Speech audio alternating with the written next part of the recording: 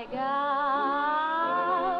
The night was mighty dark, so you could hardly see.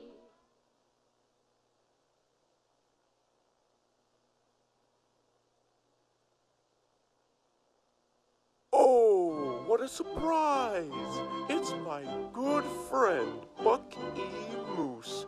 Tell me, friend, what brings you to my flower shop? Well, I was wondering if I could apply for a job. A job, you say? How are you with handling flowers? Well, to tell you, Mr. Grimes, I'm pretty bad when it comes to flowers. Oh, that's really surprising, considering you decided to apply for a flower shop. How are you with mail and packages? I'm pretty bad with that too, sir. Well, there must be something you can do. How are you with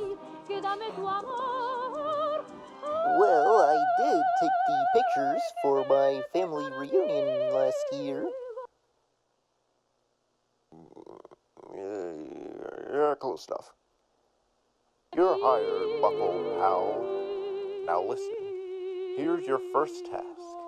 I need you to go around town and take as many pictures of flowers as you can. Now go, Buck, my boy. The sun is still out, and there's flowers to sell.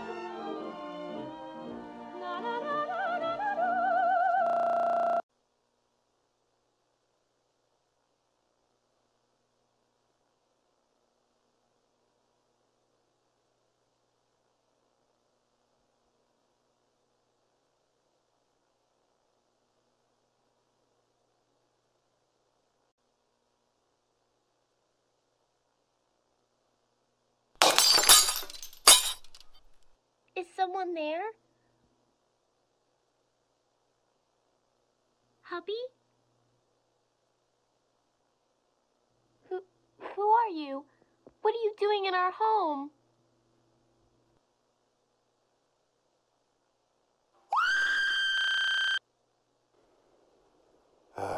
Where is that boy?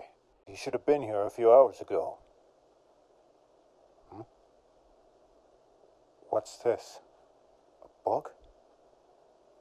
What's a book doing out here? Grimes.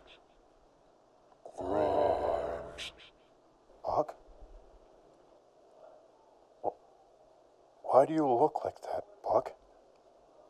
Open the book, Grimes. Open the book and see the contents within. No, they'll read it. Okay.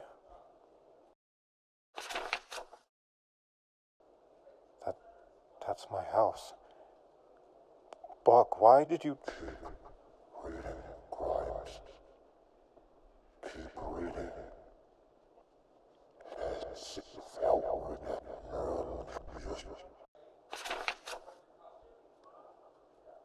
Why are you in my house?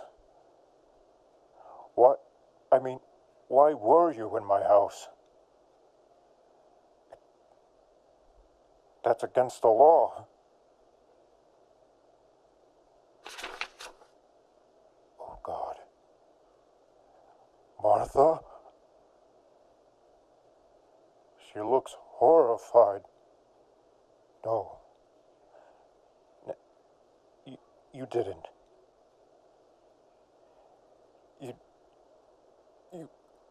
You couldn't, Buck. Don't tell me that one of my closest friends broke into my house and... No. Oh, God, no. You didn't do this? Please tell me this is just some twisted prank. There's no way. There's no way you killed my beloved Martha. Why? Why would you do this unspeakable act, Buck?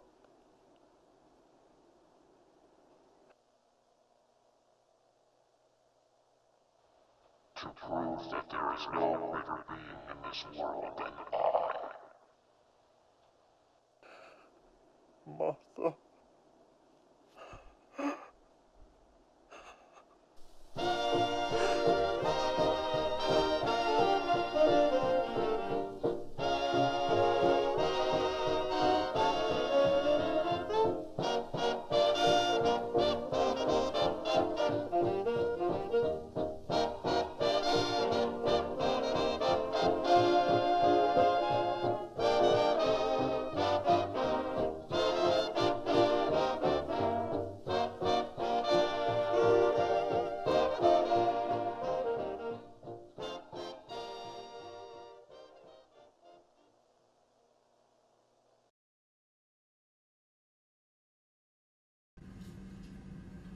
Alright, this job should be simple enough.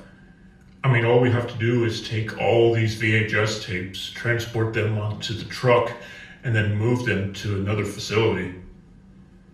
Wait, why are there so many VHS tapes?